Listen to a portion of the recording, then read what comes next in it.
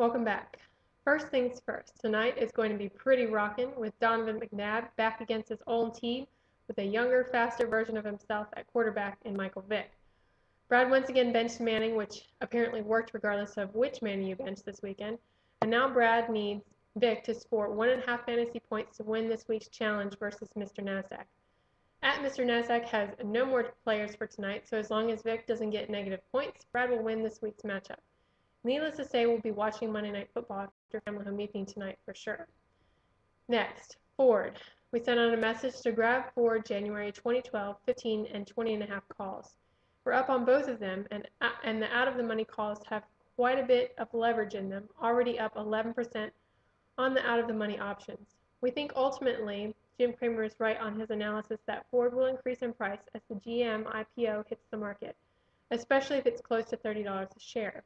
We like playing it with the calls as we sold out of our stock up 45% last week. HSFT is giving you a shot to buy it down $1 today, and we did just that.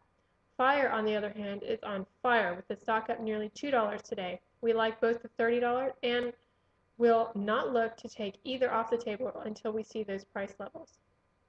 We had to take our Bucyrus off the table today with the stock getting a bid from Caterpillar.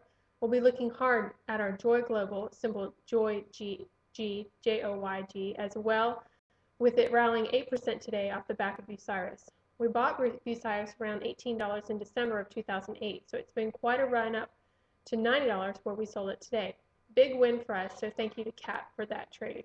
Finally, looking at BAC, JPM, AAPL, CRE, CRM, and Netflix, the levels are all holding extremely well where we are short. We have already started buying back our JPM short 36, 32 put spreads for 2 cents today.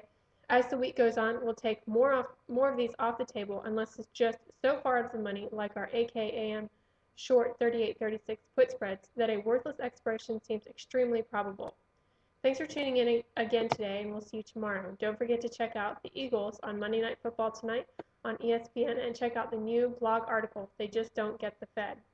There's a link to it on our Facebook page. It's the top link right now on our Facebook site. Have a great night, and we'll see you tomorrow.